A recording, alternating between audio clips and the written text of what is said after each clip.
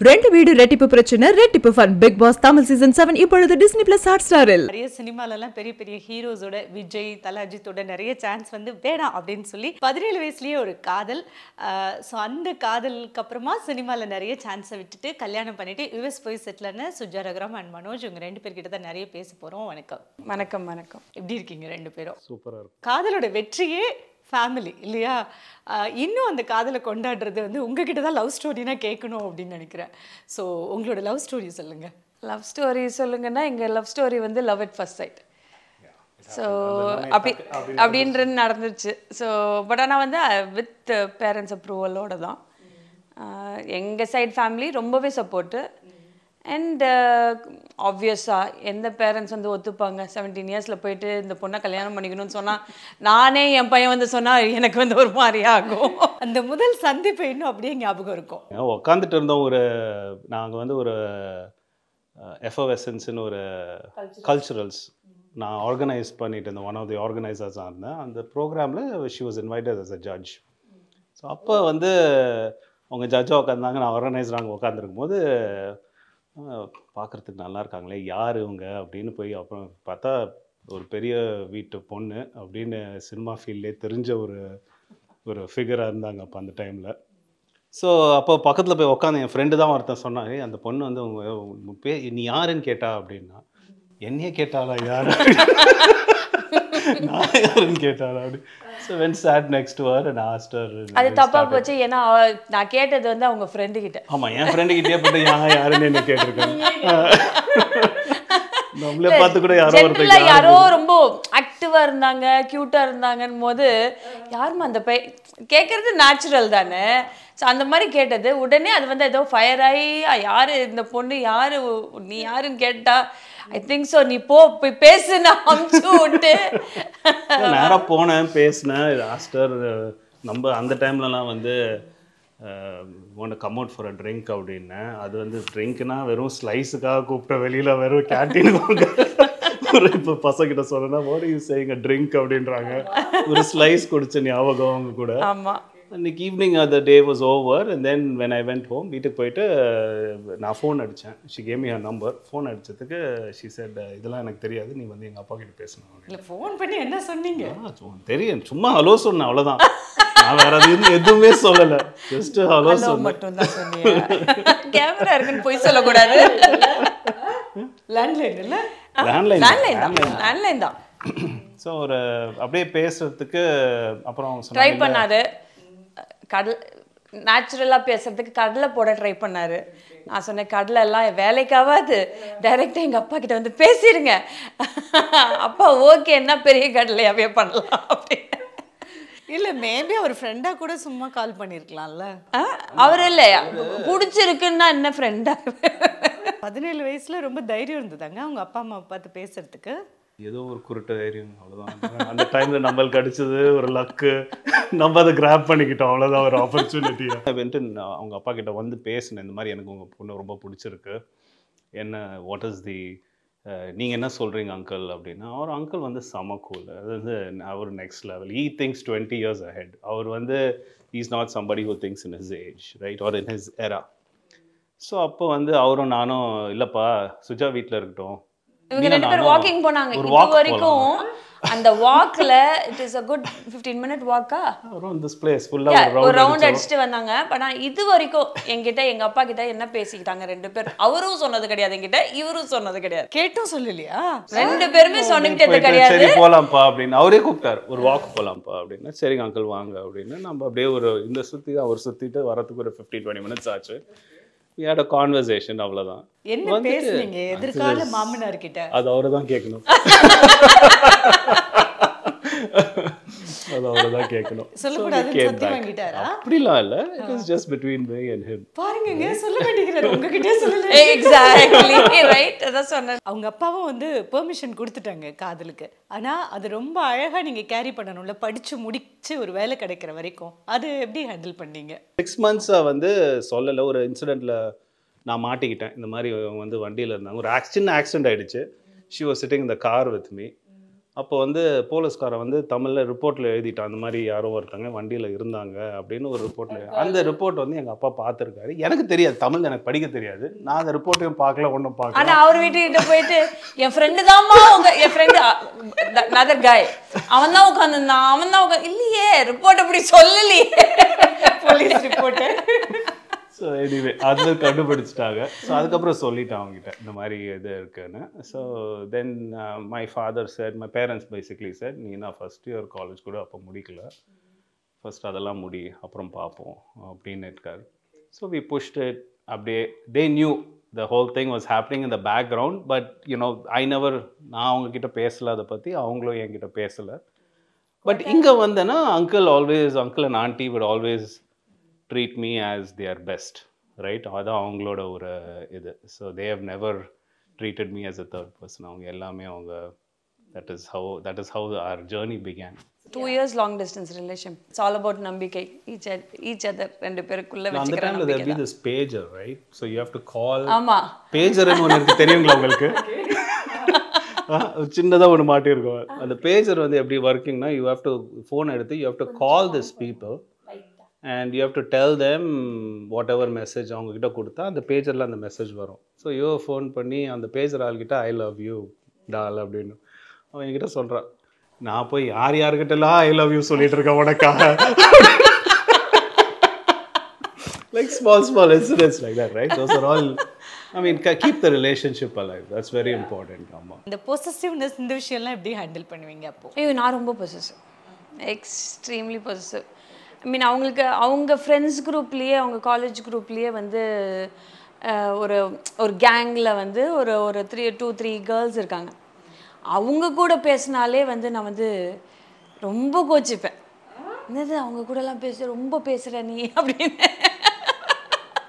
அதெல்லாம் தாக்கு பிடிச்சி பாவம் பொறுமையாக இருந்து சின்சியராக அவரும் லவ் பண்ணி என்னதான் நான் நசன்னு பண்ணாலும் அதை அப்படியே ஒதுக்கிட்டு he fell in love with me. So அதனால் அது அவரை தான் அப்ரிஷியேட் பண்ணோம். இங்கே இவங்க நடிச்சிட்டு இருக்காங்க, அவர் எங்கள் மாஸ்டர் டிகிரி படிக்க போயிட்டாரு.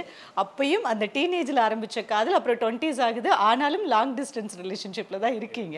ஸோ கல்யாணம் எப்போ நடந்துச்சு? கல்யாணம் ஆஃப்டர் 2002 நடந்துச்சு. ஸோ தட் வாஸ் அது வந்து ஒரு ஹோல் டிஃப்ரெண்ட் ஸ்டோரி. எனிவே அது வந்து பேசிக்லி அப்பா கிட்ட அந்த டைமில் சொன்னேன். நான் இந்த மாதிரி படித்து முடிச்சுட்டேன், வேலை கிடச்சிருச்சு. ஸோ ஃபஸ்ட்டு பே செக் வரும். ஃபஸ்ட்டு பே செக்கை ஸ்கேன் பண்ணி எங்கள் அப்பா காமிச்சேன், அம்மா காமிச்சிட்டு ஃபஸ்ட்டு பே செக் வந்துருச்சு, நான் சுஜாவை கல்யாணம் பண்ணிக்க போகிறேன் அப்படின்னு. இதுக்காக தான் இவ்வளோ நாள் நீ வெயிட் பண்ணிட்டு இருந்தியா அப்படின்னு. அதுதானே கேட்டீங்க. அதெல்லாம் சம்பளம் பொண்ணு இருக்கு, கல்யாணம் பண்ணி வைங்க. ஆக்டிங் அந்த டைம் விடணும் அப்படி தட் வாஸ் ரொம்ப டிஃபிகல்ட்டுங்க. அது வந்து நான் இப்போ கூட சொல்கிறேன், நான் பண்ண தப்பு. என்ன தப்பு என்ன இருக்கு? You know, there was lot of நிறைய offers. I chose. There was அது என்னோட choice. Yeah, and uncle was a little bit, he said இல்லம்மா, even though he wanted her to do it, I think அவங்க uncle வந்து சொன்னாரு, இல்லை நீ கல்யாணம் பண்ணிக்கணும்னு யோசிச்சா நீ அந்த இது பண்ணு, வேண்டாம், குழப்ப வேண்டாம், ரெண்டுத்தையும் மிக்ஸ் பண்ணாத, because depends how you want to. இப்போ இட்ஸ் ஓகே. இப்போ எவ்ரிபடி வந்து மீடியாவில் இருக்கணும்னு ஆசைப்படுறாங்க. சோஷியல் மீடியானால அது வந்து யாராக இருந்தாலும் மீடியாவில் இருக்கணும்னு. அப்போ கொஞ்சம் மீடியானாலே ஒரு ஸ்டெப் பேக் தான் ஃபார் கேர்ள்ஸ். ஸோ அதனாலேயே எங்கள் அப்பா வந்து வேண்டாம், உனக்கு நல்ல ஹஸ்பண்ட் கிடச்சிருக்கு, நல்ல ஃபேமிலி, எல்லாம் ஆல் குட், ஸோ எதுக்கு இப்போ உனக்கு சினிமா? நான் அப்போ நல்ல மாடர்னாக தான் யோசித்தேன். நான் அதெல்லாம் என்னோட லைஃப், நான் I'd like to two things my way அப்படின்றது. பட் அப்பா வேணாம். நீ சொன்ன மாதிரி தான் lot of offers at that time. நிறைய ஆஃபர்ஸ் வந்துச்சு. இல்லை அந்த டைம் வந்து நான் இன்னும் கொஞ்சம் நடிக்கிறேன், கொஞ்சம் வருஷம் கழிச்சு கல்யாணம் பண்ணிக்கலாம் அப்படின்னு அவங்களும் நினச்சி யோசிக்கல. நான் எங்கள் அப்பா சொன்னது எப்போது கல்யாணம் பண்ணிக்கணும்னு யோசிச்சோம். அண்ட் எங்கள் அப்பா சொன்னது என்றைக்குமே நான் தட்டினது கிடையாது. எங்கள் அப்பா வந்து ஒரு ரீசனுக்கு சொல்கிறாருன்றது always behind the back of my mind இருக்கும். இன்ஃபேக்ட் நான் கிருஷ்ணதாசி பண்ணதே அதனால தான். சினிமாவில் விட்டுட்டு கிருஷ்ணதாசி மட்டும் எங்கள் அப்பா ஓகே சொன்னார். ஏன்னா வந்து ஹீ ஃபெல்ட் அந்த கிருஷ்ணதாசியில் ரொம்ப நல்ல பேர் வரும், அதில் ஒரு டான்ஸர் கேரக்டரு, அண்ட் கண்டிப்பாக வந்து உனக்கு ரொம்ப நல்ல பேர் வரும்னு அடித்து சொன்னார். எனக்கு சீரியல் ஆக்ட் பண்ணுறதுக்கு இன்ட்ரெஸ்டே இல்லை ஃபஸ்ட்லேருந்தே. ஒரு மாதிரி நோ, சினிமா மட்டும் ஓகே இல்லைன்ட்டீங்க, இப்போ இது மட்டும் ஓகேன்றீங்க, இந்த ஒரு சீரியல் மட்டும் பண்ணு, நீ பாரு உன் பேர். இன்னி வரைக்கும் யூடியூப்பில் என்னோடதுக்கு இமெயிலுக்கு கான்ஸ்டண்ட்டாக மீனாட்சி மீனாட்சி மீனாட்சின்னு இன்னி வரைக்கும் கூப்பிட்டுட்ருக்காங்க. அது எனக்கு அது இன்னி வரைக்கும். ஸோ அதனால் எங்கள் அப்பாவுக்கு தான் அதுக்கு தேங்க்ஸ் சொல்லணும். அதில் அந்த அந்த சீரியல் ஸ்பெசிஃபிக்காக அந்த சீரியலுக்கு வந்து அவ்வளோ ஒரு கான்ஃபிடென்ஸ் கொடுத்தாரப்பா. அப்போ வந்து ஃபிலிம் சான்ஸ் விட்டதெல்லாம் எந்தெந்த ஃபிலிம்ஸ்? அஜித் சாரோட ஒரு 2 படம் வந்துச்சு. அப்புறம் பிரசாந்தோட வந்துச்சு எனக்கு ஒரு 2 படம். விஐபி வந்துச்சு, நேருக்கு நேர் வந்துச்சு, ஃப்ரெண்ட்ஸில் வந்து சூர்யாவோட பேரா வந்துச்சு, நிறைய வந்துச்சு. எல்லாத்தையும் விட்டுட்டு இல்லை பரவாயில்ல. உங்களுக்காக சுஜா யூஎஸ் வந்ததுக்கப்புறம் இதெல்லாம் எனக்காக கற்றுக்கிட்டு புதுசாக பண்ணாங்க, இதெல்லாம் அட்ஜஸ்ட் பண்ணிக்கிட்டாங்க அப்படின்னா என்னெல்லாம் லிஸ்ட் அவுட் பண்ணுவீங்க? எல்லாமே அட்ஜஸ்ட் பண்ணிக்கிட்டாங்க. நீங்கள் வேறு அவங்க இங்கே இருந்தது வந்து ஒரு யூனோ என்ன சொல்கிறது, born with a golden spoon அப்படின்வாங்க தெரியுங்களா? இந்த மாதிரி வந்து that's the type of life அவங்க அப்பா அம்மா இஸ் கிவன் ஹர். நான் வந்து அங்கே போய்ட்டு அந்த மாதிரி லைஃப் அஃபோர்ட் பண்ண முடியாது ரைட் ஃப்ரம் த பிகினிங். ஏன்னா நாங்கள் வந்து ஒரு ஸ்டூடெண்ட்டாக போனது, எங்கே போய் ஒரு அப்பார்ட்மெண்ட்டில் இருந்தோம், ஒரு சின்ன அப்பார்ட்மெண்ட்டில் இருந்தோம், ஒரு வீடு எங்கே இருக்கிறது இடம், அதெல்லாமே வந்து it's all small things right. So எனக்கு எவ்ரிதிங் வாஸ் அட்ஜஸ்டபிள் மாதிரி தான் எனக்கு தோணுச்சு right from start to finish. அப்படி பார்த்தா அவரும் தான் அட்ஜஸ்ட் பண்ணியிருக்காரு. இல்லை பட் கோல்டன் ஸ்பூன் பேபி இல்லை பட் 2 பேருமே ஈக்குவல் ஜேர்னி தான் எடுத்திருக்கோம், அவ்வளோதான். ஆனால் யூஎஸ்க்கு போன ரீசனே என்னால் தான், நான் தான் அதுக்கு ரீசனு. ஸோ லவ் பண்ணிட்டேன், நம்ம போய் யூஎஸில் போய் அங்கே நின்று, இல்லைன்னா இங்கே வந்து அவங்களோட பிஸ்னஸை நல்லபடியாக பார்த்துட்டு கம்ஃபர்டபுளாக இருந்துருக்கலாம். அவருமே அந்த சாக்ரிஃபைஸ் தானே பண்ணிட்டு வந்திருக்காரு. அப்பா அம்மா வந்து வெல் செட்டில்டு. ஆமா, பட் நீங்க 2 பேரும் உங்களோட வாழ்க்கையை உங்க காதலுக்காக நீங்க சாக்ரிஃபைஸ் பண்ணி, ஆமா, ஃப்ரம் ஸ்கிராச் 2 பேருமே எதுவுமே வேணான்னு சொல்லிட்டு, நாட் ஈவன் ப்ராபப்ளி 2 க்ளோத்ஸ் வச்சு ஆரம்பிச்சிருக்கோம் லைஃப். அவ்வளோதான். எப்படி இருந்தது அந்த அப்பார்ட்மெண்ட் வாழ்க்கை இப்போ திரும்பி பார்க்கும்போது? பெல்லான்னு ஒரு ஊரில் இருந்தோம். அதில் மேக்ஸிமம் போனால் ஒரு 2000 பீப்புள் தான் இருப்பாங்க. அந்த சின்ன கிராமம். அந்த கம்பெனியில் ஒர்க் பண்ணுற ஆளுங்க ஒண்டி தான் இருப்பாங்க அங்கே. ஸோ விவர் செகண்ட் இண்டியன்ஸ், அவ்வளோதான். அந்த லைஃப்பில் வந்து அப்போ தான் உள்ளே என்ட்ரு ஆகிறோம். ஒரு சின்ன அப்பார்ட்மெண்ட், பெரிய பேச்சேக்கெலாம் ரொம்ப பெருசெல்லாம் கிடையாது. அந்த அமெரிக்காவுக்கு ரொம்ப ரொம்ப நார்மலான ஒரு நார்மல் கூட இல்லை, பிலோ நார்மல் பேச்சேக். ஸோ அண்ட் போன உடனே நான் ப்ரெக்னென்ட் ஆகிட்டேன். ஸோ அந்த ப்ரெக்னென்சிக்காக எனக்கு வந்து விக் செக்ஸ் கொடுத்தாங்க. அந்த விக் செக்ஸுன்றது for very very low income பீப்புளுக்கு. ஸோ அதெல்லாம் வாங்கி கொண்டு போய் கொடுத்து க்ரோசரி ஸ்டோரில் கொடுத்து அந்த க்ரோசரி ஸ்டஃப்லாம் வாங்கிட்டு வந்துட்டு எனக்கு தெரியாததெல்லாம் சமைச்சு ஒன்றும். அப்போ யூடியூப்பும் பெரிய மேட்ரு கிடையாது. ஒன்றும் ஐஎஸ்டி கால் போட்டு, அம்மா இது எப்படி பண்ணுறது, அதை எப்படி பண்ணுறது அப்படின்னு கொஞ்சமாக எனக்கு தெரிஞ்சது ஒரு தக்காளி சாதம், லைட்டாக வெங்காயம் தக்காளி போட்டு டெய்லி தக்காளி சாதம் தான். அப்போ இவர் ஃப்ரெண்டு ஒருத்தர் இருக்கார், இவங்க ஃப்ரெண்ட்ஸ் குரூப் எல்லாம் வந்தாங்க. என்ன சமைக்கிற, தக்காளி சாதம் போட்டியா நீ அப்படின்னு. அப்படி தக்காளி சாதத்துலேருந்து ஆரம்பித்து இப்போ வந்து ஃபுல் ஃப்ளெஜ் நான் வெஜிடேரியன் மீல் சமைப்பேன் நான், ஒன்றும் பிரச்சனை இல்லாமல். ஸோ பீயிங் அ பிராமின், எங்கள் அப்பா சைட் பிராமின், பட் இன்னும் நான் நான்வெஜ் சாப்பிடுவேன், எங்கள் அம்மா சைட் மலையாளி. ஸோ அதனால் நான் சாப்பிடுவேன், பட் ஆனால் கிச்சன் பக்கம் போனது கிடையாது. சாப்பிட்ட பிளேட்டை கூட நான் எடுத்துகிட்டு போய் வாஷில் போட்டது கிடையாது இங்கே இருந்த வரைக்கும். ஆனால் அங்கே போய் எல்லாமே ரிவர்ஸ். 5-6 இயர்ஸ் இருக்குமா. அதுக்கப்புறம் நான் டான்ஸ் கிளாஸ் ஆரம்பித்தேன். அது சூப்பராக போச்சு. லைக் ஆல்மோஸ்ட் 200 ஸ்டூடெண்ட்ஸ் சின்சினாட்டின்ற ஊரில். அதில் எனக்கு ஃபுல் அண்ட் ஃபுல் பேக்கப்பாக இருந்தது இவர் தான். Full backup studio. நான் பாட்டு உள்ளே டீச் மட்டும்தான் பண்ணுவேன் தவிர அதை ஃபுல்லாக வந்து ரன் பண்ணுறது இவராக தான் இருக்கும். ஸோ எனக்கு மணி மேட்டரில் ஒன்றும் தெரியாது, எல்லாமே இவர் தான். ஸோ அந்த மாதிரி. ஆனால் அப்பப்போ வந்து அப்செட் ஆகிடுவேன். என்னப்பா இப்படிப்பா, என்ன இப்போ திருப்பியும் நான் பார்த்தாங்கணுமா, திருப்பியும் சமைக்கணுமா, நான் ஊருக்கே போகிறேன் அப்படின்னு. அப்புறம் அப்படி இப்படின்னு சொல்லி ஏதோ ஒன்று என்னை அப்படியே ஹில் ஜஸ்ட் மெல்லோ டவுன் பண்ணி அழகாக ஸ்மைல் பண்ண வச்சுட்டு திருப்பியும் பேக் டு ஸ்கொயர். 3 குழந்தைங்க பெற்றுக்கிறது அப்படின்றது வந்து இப்போ வந்து எல்லாரும் அப்படின்னு பெருசாக பார்க்குற ஒரு விஷயமா இருக்கு. ஏன்னா 2ன்றது ஒன்றா மாற்றிக்கிட்டாங்க. பட் 3மே வெறும் சிசேரியன் அப்படிங்கும்போது அது எப்படி கேரி பண்ணீங்க அங்கே? இவர் மாதிரி டேக் கேர் பண்ணுறதுக்கெலாம் நான் வந்து லைஃப்பில் இன்னொரு மென்னை நான் லைஃப்பில் பார்ப்பேனான்னு கூட சொல்ல முடியாது. சான்ஸே கிடையாது. ஒரு உமனை ஹேண்டில் பண்ணி ரொம்ப டேக் கேர் பண்ணி இப்போ எனக்கு ஒரு நாளைக்கு நான் சமைக்க பிடிக்கல, இப்போது எனக்கு பாத்திரம் கழுவ பிடிக்கலன்னா ஒரு வாரம் ஃபுல்லாக அவர் சமைப்பார், பாத்திரம் கழுவார். அந்த மாதிரி சான்ஸே கிடையாது. அந்த விஷயத்தில் நான் வந்து ஐ எம் கிஃப்டட். டெலிவரி டைம்ல ஹெல்ப்புக்கு எங்கேருந்து எல்டர்ஸ் வந்துட்டாங்களா? அம்மா வந்துட்டாங்க, அம்மா வந்துட்டாங்க. பட் இருந்துமே ஆப்ரேஷன் தியேட்டரில் எங்கள் அம்மா இல்லை, என் கூட இவர் தான் இருந்தார். For all 3 pregnancies I was only Manoj தான். நான் உள்ள இருந்துட்டு நான் ஃபுல்லா பார்த்தேன். ஆண்டி நீங்க வெளில இருங்க ஆண்டி, நான் போய் இருந்துக்கிறேன் சுஜா கூட அப்படின்னு சொல்லிட்டு வந்துருவாரு. ஸோ பட் அந்த டைம் வாஸ் டஃப் ரைட். ஐ மீன் ஏன்னா எனக்கு அது என்னன்னே தெரியாது. 22லாம் உள்ளே போயிட்டு ஒரு ப்ரெக்னன்சி உள்ள உட்காந்துட்டு like you don't understand what is going on. But it was good. அது வந்து ஆனால் அதை பார்க்கும்போது லைஃப் இப்படி இருக்கும், இதுதான் this is what you want right, இதெல்லாம் நம்மளுக்கு தேவை அப்படின்னு நம்ம யோசித்து நம்ம செய்கிறது ஜாலியாக தான் இருக்கும். ஜாலியாக தான் இருக்கும். எல்லாருமே வந்து அதை கோத்ரூ பண்ணால் நல்லாயிருக்கும். ஐ மீன் அது வந்து ஏன்னா ஒரு ஒய்ஃப் வந்து என்ன ஸ்ட்ரகிள் பண்ணுறாங்கன்னு வந்து உள்ள தேட்டர்லேருந்து பார்க்கும்போது நம்மளுக்கே ஒரு டிஃப்ரெண்ட் பெர்ஸ்பெக்டிவ் வந்துடும் லைஃப்பில். அது வெளியில் பார்க்குறது வேறு விஷயம். ஆனால் அந்த ஒரு 10 hours 12 hours பார்க்குறதுன்றது is life changing. குழந்தைங்களை வளர்க்கும் போது என்னென்ன ஹெல்ப் எல்லாம் பண்ணியிருக்காரு? எல்லாமே 50-50ங்க. எங்க அந்த ஊர்ல எல்லாம் எல்லாமே 50-50.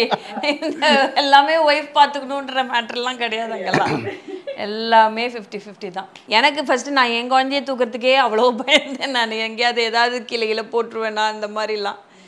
பட் ஆனால் குழந்தைய தூக்கி குளிப்பாட்டுறதுலேருந்து டைப்பர் மாற்றுறதுலேருந்து எல்லாமே அவர் தான் பார்த்துக்கிட்டேன். செகண்ட் அண்ட் தேர்ட் நான் என்னோட செகண்ட் வந்து என்னை தவிர வேறு யார்கிட்டையும் போவார். சின்ன பேபியாக இருக்கும்போது அவங்க அப்பா கிட்டலாம் போகவே மாட்டேன். பெரிய பையன் வந்து மனோஜும் எங்கள் அம்மா கிட்ட தான் போவானே தவிர என்கிட்ட வர மாட்டான். நான் அங்கே பிட்ஸ்பர்க் திருப்பதி கோயிலில் போயிட்டு இவங்ககிட்ட பயங்கர சண்டை. என் பையன், நான் பெத்த பையன் என்கிட்ட வரல, உங்கள் 2 பேர்கிட்ட வர. அது வேற ஒரு போஸ்ட்மார்ட்டம் டிப்ரெஷன் போயிட்டு இருக்கும்போது ஐயோ கோயிலில் போயிட்டு சண்டை. ஏன்னா என் பையன் என்கிட்ட வர மாட்டேங்கிறான். ஏன்னா அவங்க 2 பேருமே பார்த்துட்டு இருக்காங்க. போஸ்ட்மார்ட்டமில் வந்து எஸ்பெஷலி சுஜாத் வந்து நிறைய திங்ஸ் பண்ணணும்னு யோசிப்பான். She is a person like that. அது ஒன்றும் போஸ்ட்மார்ட்டம்னால வரல. பட் அந்த டைமில் வந்து Sheel want to two a lot of things. அது ஒன்று வந்து for instance she wanted to அவன் வந்து அங்கே ஃப்ளைட் ஓட்டணும் அப்படின்னாங்க. ஸோ அது போஸ்ட்மார்ட்டம் டிப்ரெஷனால தான் ஆரம்பிச்சதே. ஆனால் அப்படி இப்படின்னு ஓட்டி லைசன்ஸ் பைலட் ட்ரைனிங் பண்ணி பைலட் ட்ரைனிங்கும் பண்ணிட்டாங்க. பைலட் ட்ரைனிங் எடுத்தீங்களா? ஸோ இந்த செஸ்னான ஒரு சிங்கிள் செஞ்சாங்க ரைட். அந்த மாதிரி just little things right. Because but ஆனால் என்ன the most expensive hobby-ஆ இருந்துச்சு. லேடிஸ்க்கு வந்து குழந்தை பெற்றதுக்கு அப்புறமா தனக்குள்ள இண்டிவிஜுவல் டேலண்ட்ஸ் எல்லாம் நம்ம அப்படியே உட்கார்ந்துருவோம். நான் எனக்குன்னு ஒரு ப்ரொஃபஷனல் ஒரு கெரியரும் இல்லாம போயிடுமோ அப்படின்னு ஒரு ஃபீலிங், நிறைய ஒரு இன்செக்யூரிட்டி ஃபீலிங் மாதிரி ஒரு வந்துட்டு போகும். அந்த இன்செக்யூரிட்டி ஃபீலிங் தான் என்னவோ பண்ணணும்னு வந்துச்சு. அதுலதான் பைலட் ஆகும், அதுல வந்து ஓட்டணும் அப்படின்னு என்னால முடியாதது கிடையாது. வா நான் சரி அது கத்துக்கணுமா அப்படியா? சரி ஓகே போய் கத்துக்கோ. போயிட்டு அங்க ஒரு லோக்கலா காஸ்ட்லி அது வேணா அதெல்லாம். பட் புரிஞ்சுக்கிட்டீங்களா அந்த டைம்ல? புரிஞ்சுக்கிறதுக்கு இல்ல, அது வந்து சரி பண்ணணும்னு தோணுச்சுன்னா பண்ணிடலாம். என்னென்னமோ பண்ணிட்டோம். இது ஒய்ஃபோட சிஸ்டர் வந்து நீங்க ஒரு மகள் மாதிரி தான் பார்த்துருக்கீங்க. அது ரொம்ப ஒரு கிரேட்டான ஒரு விஷயம். காயு வந்து சுஜாவோட எப்பயுமே ஷீஸ் கைண்ட் ஆஃப் எப்பயுமே சுஜாவோட தான் இருப்பாள். அந்த சின்ன வயசில் எப்படி நம்ம பசங்க எப்படி பக்கத்தில் கூடயே தான் இருப்பான். எங்கே போனாலும் கூட வருவா. நானே சொல்லுவேன் வீட்டில் இருமா நான் கூப்பிட்டு போகிறேன் அவளை, எதுக்கு போகிறேன்? இல்லைண்ணா நான் வரக்கூட. So but you know we had a very ஒரு ஃபாதர்லி கேரக்டர் மாதிரிலாம் கிடையாது நான் அவளுக்கு. பட் ஒரு அண்ணனா I try to make sure that she cos down the right பாத். அதான் என்னோட தாட் ப்ராசஸ். அவள் பற்றி ஃபஸ்ட்டு நீங்கள் இங்கேருந்து யூஎஸ் போகும்போது கெரியர் உங்களுக்குன்னு ஒன்றும் இல்லை, அவரோட ஜாப் அப்படிங்கிறதுக்காக தான் போனீங்க. அங்கே போய் உங்களுக்குன்னு ஒரு ப்ரொஃபஷன் வந்து ஸ்டார்ட் பண்ணணும் அப்படிங்கும்போது அது எந்த டைமில் ஸ்டார்ட் பண்ணீங்க? நான் வந்து டான்ஸ் கிளாஸ் ஆரம்பித்தேன். அந்த டான்ஸ் கிளாஸ் ஆரம்பிக்கும் போது ஆல்மோஸ்ட் 200 ஸ்டூடெண்ட்ஸ் வந்தது. நல்லா போச்சு. அங்கே ஒரு பெரிய ஷோ பண்ணேன், பிரபுதேவா கூட்டு போயிட்டு, அந்த மாதிரி ரொம்ப நல்லா போச்சு. அதுக்கப்புறம் திருப்பியும் இவர் மூவ் பண்ணணும்னு வந்துச்சு கேன்சஸ் சிட்டி. சரி ஓகே, அதை க்ளோஸ் டவுன் பண்ணிவிட்டு இவர் எங்கே போகிறாரோ நான் அங்கே இருப்பேன், அது ஃபார் ஷுவர் 100%. அது குட்டி போட்ட பூனை மாதிரி பின்னாடியே வாழை பிடிச்சிட்டு போயிடுவேன் நான். பிரபு ஷோ பண்ணும்போது 200 ஸ்டூடெண்ட்ஸ் இருந்தாங்க. ஆனால் தட் வாஸ் ஃபார் ஆல்மோஸ்ட் ஒரு 6 இயர் பீரியடுக்கு பண்ணாங்க. அது முடிச்சுட்டு எனக்கு வந்து இன்னொரு ஆப்பர்ச்சுனிட்டி காமிச்சு வேறு ஒரு ஊருக்கு மூவ் பண்ணலாம் அப்படின்ட்டு கேட்டேன் நான். சுஜா சார் ஓகே மூவ் பண்ணோம் அப்படின்னு யோசிச்சேன்னா இல்லை கொஞ்சம் இதுவாக தான் இருந்துச்சு. ஓகே எல்லாத்தையும் க்ளோஸ் பண்ணணுமா அப்படின்னு. At the end of the டே இவர் கூட இருக்கணுன்றதுக்காக தான் வந்ததே யூஎஸ்க்கு. அப்படி நான் கரியர் யோசிச்சுட்டு இருந்தேன்னா நான் இங்கே இருந்திருக்கணும். ஸோ அதெல்லாம் ஓகே பரவாயில்ல ஷட் டவுன் பண்ணிட்டு போகலாம் அப்படின்ட்டு we went to Kansas and move பண்ணோம். அப்புறம் எல்ஏக்கு மூவ் பண்ணோம். திருப்பி இன்னொரு மூவ் வந்துச்சு அவருக்கு. வேர் இவர் வந்து ஸ்டார்ட் ஹிஸ் ஓன் பிஸ்னஸ் மாதிரி வந்துச்சு. அப்போ வரும்போது தான் எல்ஏல ஸ்டுடியோ, டான்ஸ் ஸ்டுடியோவும் ஆரம்பிச்சு ப்ரொடக்ஷன் ஸ்டுடியோவும் ஆரம்பிச்சிட்டேன் நான். ஸோ ஃபுல் யூனிட் எல்லாமே இருக்காங்க அங்கே எனக்கு. ஸோ அதுக்கும் சப்போர்ட் பண்ணது அவர் தான். உங்களோட மேரேஜ் ரிலேஷன்ஷிப்பில் போட்ட அதிகபட்ச சண்டைனா எது? கோவம் வந்துச்சுன்னா நான் வந்து ரொம்ப கட்டலாம் மாட்டேன், ரொம்ப குவைட்டாகிடுவேன். இப்போ எப்படி டாட்டாய்ஸ் ஒரு ஷெல்லுக்குள்ளே போயிட்டா இப்படி இருப்பாங்க, அந்த மாதிரி ஆகிடுவேன் நான். ரொம்ப அப்செட் ஆகிட்டேன்னா நான் என் ஃபேஸை யார்கிட்டையும் காமிக்க மாட்டேன். நான் ரொம்ப அப்படியே உள்ளுக்குள்ளே போயிட்டு அப்படியே குவைட்டாக உட்காந்துருவேன். இந்த கத்துறது அதெல்லாம் எனக்கு வந்து எனக்கு செட்டே ஆகாது. ஸோ அதனால் ஒரு வாட்டி ஏதோ I don't remember what it is, but ஏதோ சண்டை போட்டு அது நான் ஒரு 3 days 4 days பேசாமல் குவைட்டாக வீட்டில் உட்காந்துருக்கேன். அவருக்கு வந்துச்சு கோவம். ஒரு நாளைக்கு வந்தாரு யூஎஸ்லயா? ஆமா, இருக்கிறதே 2 பேரு. அது வேற நம்ம வீடு எல்லாம் வந்து வுடன்ல கட்டுறது, எல்லாம் செட் ப்ராப்பர்ட்டி மாதிரி இருக்கும். எல்லாம் இந்த மாதிரி சிமெண்ட்லாம் கிடையாது. ஒரு வுடன் சேரை தூக்கி அடிச்சாரு பாருங்க. நான் பேசலன்னு அவர்கிட்ட பேசலையா, அவருக்கு டென்ஷன் ஆகுதான். தூக்கி அடிச்சதுல மேல ஓட்டையே விழுந்துருச்சு. அதை பார்த்து பயந்துரு, என்னப்பா பண்ற நீ அப்படின்னு. அவ்வளோ நேரம் பேசாதவன் நானு.